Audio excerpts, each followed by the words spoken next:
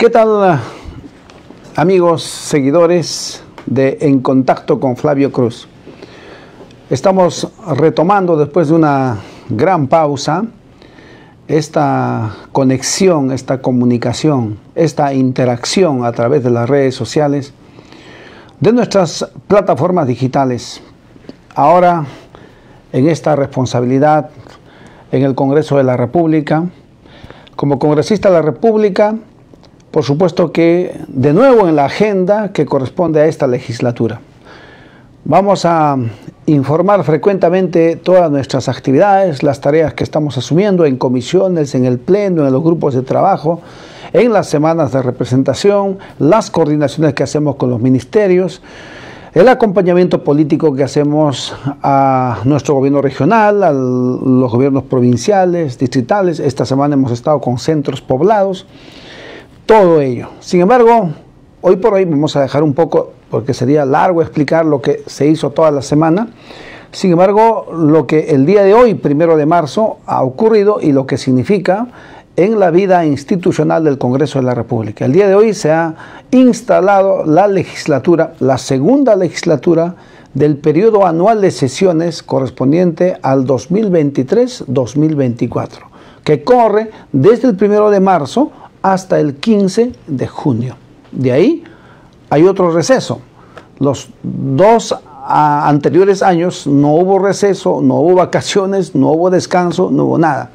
Pero ahora hubo este receso, pero igual de intenso fue el trabajo en muchos aspectos. Lo único que paró son los plenos.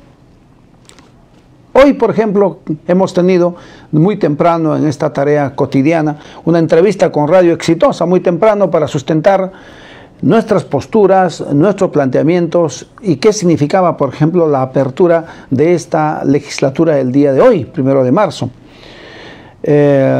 Luego, a las 9 de la mañana, hemos estado en una entrevista aquí en el despacho con la visita de News International, que son, en otras palabras, la gente conoce como DirecTV, ¿no?, para América Latina. Una importante transmisión en vivo que se hizo desde este despacho para toda América Latina, un poco explicando la coyuntura de la política en el Perú. A las 10 de la mañana se instaló la legislatura y me correspondió a mí, en representación de mi bancada, por encargo, sustentar la moción de vacancia en contra de Dina Boluarte Segarra, la presidenta actual. Esa historia es conocida. Sin embargo, Perú Libre logró que finalmente entrara la moción de vacancia, pero el día de hoy era sustancial el hecho de que se lograran unos 52 votos para que, admitido la moción de vacancia, la presidenta venga al Congreso de la República y en este mecanismo democrático responda a los emplazamientos y a las preguntas que le planteen los parlamentarios. Lamentablemente, solo 28 parlamentarios votamos a favor de esta moción de vacancia. 28 patriotas únicamente. Lo demás o el resto no sabemos. La población podrá ver esas votaciones bien sospechosas, deben haber una serie de intereses que defender. Lo cierto es que solo 28 perulibristas y de otros sectores apostaron porque la presidenta concurra al Parlamento para responder fundamentalmente a los cuestionamientos centrales de esta moción de vacancia, que era de sus viajes al exterior, que no han hecho otra cosa que terminar desprestigiando al Perú, al país, en sus pésimas presentaciones. Bueno, así terminó esa moción de vacancia. Igual no prosperó también contra el ministro de Justicia. Y luego al mediodía hemos estado en una reunión muy simpática con una pequeña delegación de nuestra región, del Collao y Lave, para hacer una visita guiada en el Congreso de la República y hacer un poco de guía de turista para ver qué es el Congreso, porque a veces se piensa que el Congreso es una entidad un poco extraña, rara, ajena, lejana. Y eso es falso, es un error, porque ese Congreso es del pueblo, es la casa del pueblo, Y es muy distinto que nunca hemos estado ahí y ahora estamos, les guste o no, a muchos sectores aquí en Lima fundamentalmente y a la clase política, pues le parece extraño que ahora vamos nosotros y encima somos contestatarios y planteamos como este tema de la reforma del Ministerio Público y otros temas fuertes que durante el tiempo iremos explicando, ¿no? Entonces, y la población merece una explicación efectivamente de qué cosa es el Parlamento, qué cosa es el Congreso, ¿no? Más allá de la imagen del palacio, ¿no? Que todavía tiene una arquitectura pues un poco burguesa, pero hay que conocerlo porque, repito, es la casa del pueblo. Luego a las 3 de la tarde hemos tenido una reunión con la Asociación de Aportantes y Exaportantes de las AFPs. Ellos están organizados a nivel nacional y ahora están empujando que los proyectos de ley, que son más de 10, sean agendados en la Comisión de Economía, fundamentalmente, que tienen que ver con el retiro de las 4 UITs, de estos fondos, de estos aportes, que es de propiedad de los aportantes. Nosotros particularmente tenemos 2 propuestas. Uno, el proyecto de ley 6230 y el otro es el 6227. Este tiene que ver con el retiro facultativo. O sea, yo soy propietario de esos aportes, necesito una ley que me diga, y yo retiro lo que quiero. Una parte, un 50% o todo. Hay que discutirlo porque las propuestas son para discutir, para debatir. Entonces, pedimos a la comisión que lo agende. Y la otra propuesta es derogar, por ejemplo, la 1990 que ha nacido en una dictadura. Por eso son decretos ley, no son leyes, porque solo leyes salen en democracia cuando hay parlamento y sale después de un debate o trabajo en comisiones, ¿no? Y son consultadas a los sectores correspondientes. Y en este caso no ha ocurrido eso.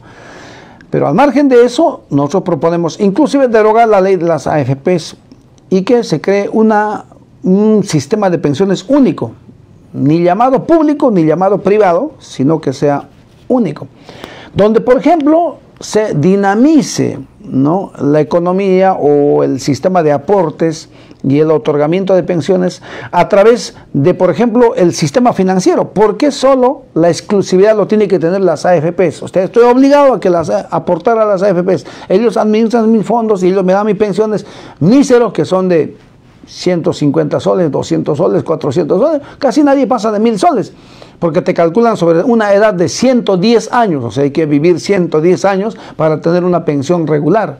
Y si quieres pasar de más de 1000 soles, más o menos tienes que haber tenido una aportación de 300.000 soles. O sea, ¿quién en este momento tiene en su cuenta individual más de 300.000 soles?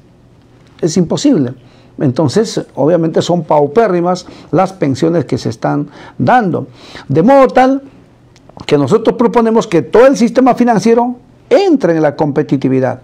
Y nosotros, por ejemplo, que somos de sectores de izquierda, creemos en el fortalecimiento del Estado y podemos confiar nuestros aportes, por ejemplo, en empresas estatales. En este caso tenemos ahí al Banco de la Nación. Que el Banco de la Nación reciba mis aportes y luego en su momento el Banco de la Nación me dé mis pensiones. No quiero ir al privado, pues es un sentimiento popular que existe, ¿no? Entonces quiero ir al Banco de la Nación y el Banco de la Nación me da mi pensión. O sea, son propuestas y lo ponemos a cuestión para discutirlo, ¿no? Bueno, luego pues hemos tenido reunión con participación de varios dirigentes que han venido de diferentes partes de la región sobre esta asociación de las AFPs, aportantes y exaportantes de AFP. Y para terminar, estamos inaugurando este espacio de comunicación, de interacción con ustedes, en contacto con Flavio Cruz. Hemos hecho muchos años de radio, de televisión, y lo menos que podemos hacer es efectivamente continuar con esta dinámica después de una pausa, ¿no?, para mantenernos informados, para recibir sus opiniones, sus comentarios, seguramente algunas reacciones duras también, a veces cuando no hay argumentos incluso se llega al insulto. Bueno, eso se comprende, no vamos a entrar al juego de responder nada. Nuestro deber es informar de nuestras acciones, de tal forma que eso también es parte de la transparencia de la gestión, es parte de la rendición de cuentas de qué estamos haciendo aquí en el Parlamento representando a la nación, en este caso particularmente a la región de Puno. Así que vamos a estar permanentemente con ustedes. No siempre, este es un set, como le llamamos en televisión, un set improvisado, ¿no? Es una transmisión de inicio. O sea, siempre lo primero a veces sale con dificultades, con problemas. Irán viendo que vamos a estar en otros sets, en otros espacios. ¿Quién sabe? Antes en Contacto con Flavio Cruz no salía en semanas de representación, no transmitíamos. Pero quién sabe, de repente nos animamos en el lugar donde estemos, ¿no? En la selva, en la altura, en Puno o en otra región donde estemos, de repente nos animamos a transmitir. Pero vamos a transmitir después de terminar la agenda semanal. O sea, hay tareas desde el lunes hasta el viernes. Fundamentalmente los miércoles y jueves son los plenos, los jueves todo el día. Y ahí se aprueban leyes, los temas más emblemáticos, más polémicos, ¿no? Se tratan los días jueves. Entonces, para el viernes ya tenemos la noticia. O sea, ya tenemos la pepa, como dicen los periodistas. Ya está, ahí lo tenemos. Vamos a hacer una síntesis, porque toda la información no podríamos transmitirles. Y el día viernes, en un horario propicio, puede ser nuevamente cerrando la semana, como lo estamos haciendo ahora. Vamos a contactarnos con ustedes, informar a ustedes todo lo que pasó durante la semana. Así que de vuelta en Contacto con Flavio Cruz con ustedes en nuestras ediciones semanales. Voy a terminar saludando al sector educación, un sector del cual soy parte y al cual quiero mucho. Y fundamentalmente a todos los maestros y maestras que en este día han recorrido, ¿no?, carreteras, y han recorrido ríos, y han recorrido cerros y montañas, ¿no? En muchos casos con la boca seca, como dice una linda canción, y han llegado a la escuela, han llegado al colegio, han llegado al jardín. Porque es un día maravilloso el 1 de marzo, es un día donde te reencuentras, ¿no?, con los padres, los profesores, los estudiantes. Bueno, todavía no hay, digamos, clases, como le decimos, eso va a empezar el 11 de marzo, según la directiva del Ministerio de Educación. Algunos están proponiendo suspensiones, no sé cómo se vio en el caso de la región Puno. El día jueves hubo una reunión en horas de la tarde, lo cual saludo, felicito, para ir articulando con las UGELs. Nos invitaron, no pudimos estar, pero teníamos una representante allí. Pero estamos comprometidos a hacer el seguimiento al tema de la infraestructura. Por ejemplo, hemos tenido una reunión esta semana con PRONIET y tenemos un inventario de en qué situación están todas las instituciones que están en expediente técnico, que están en construcción, que están en liquidación y quienes tienen necesidad, ¿no? Entonces habrá otro momento para contarles institución por institución, sabemos cuál es su situación. Entonces, más allá de ello, capacitación docente, material educativo, matrículas, ¿no? Tanto hay en educación. Todos los días educación es una fuente de noticias diarias, ¿no?, en todo momento. Entonces, mi saludo, mi abrazo, mi deseo de mejor éxito y suerte en este año escolar 2024 a todos los profesores, los maestros que hacen de tripas corazón y con ese cariño de vocación, de entrega al magisterio, ya están prácticamente en las escuelas. Suerte, colegas, amigos, a lo largo y ancho del Perú en este 1 de marzo.